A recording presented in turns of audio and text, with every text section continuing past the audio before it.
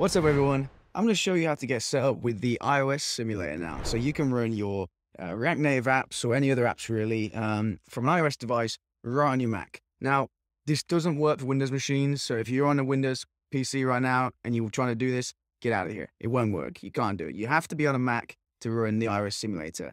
If you're on a PC, you can do the Android simulator though. The Android simulator works on Mac and Windows computers, so you should be good to go.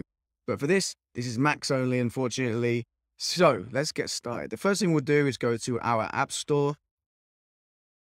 Open up the App Store and let's search for Xcode, which is Apple's Answer to Visual Studio Code, I guess. So this is Xcode.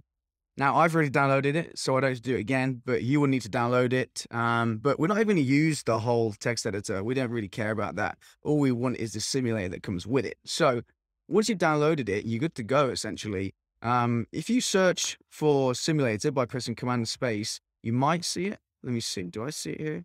So I see it there. But if you don't see it, that's okay. Just go to your Finder and open up your Applications folder.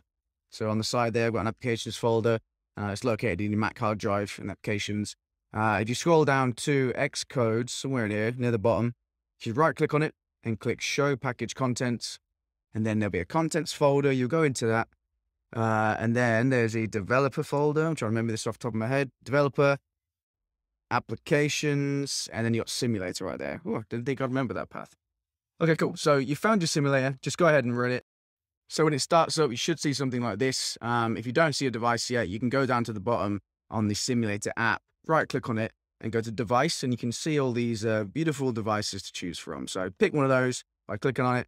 You should be good to go.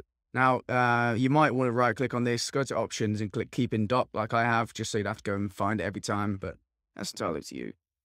But yeah, that's it. You essentially have yourself a nice iOS simulator. And now if you have a React Native app running Expo, you can go to your terminal, start the server with npm start.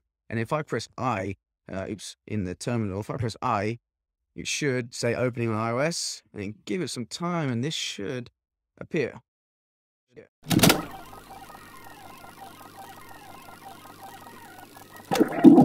So there we go. We've got ourselves a nice React Native app running on the iOS simulator. Yeah, that's all we need to do. Now, if you want to get set up with the Android simulator too, I've done a video on that. Go check it out. You might like it. Who knows?